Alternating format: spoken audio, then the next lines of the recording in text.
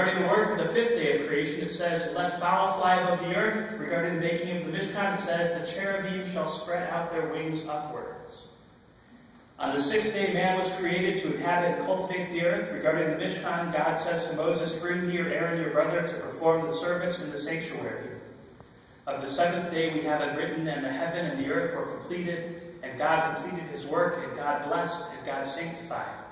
Regarding the making of the Mishkan, it says, "Thus was completed all the work of the tabernacle, and Moses blessed them. And it came to pass the day that Moses completed the tabernacle, he sanctified." So there is a parallel for every aspect of creation with the building of this tabernacle.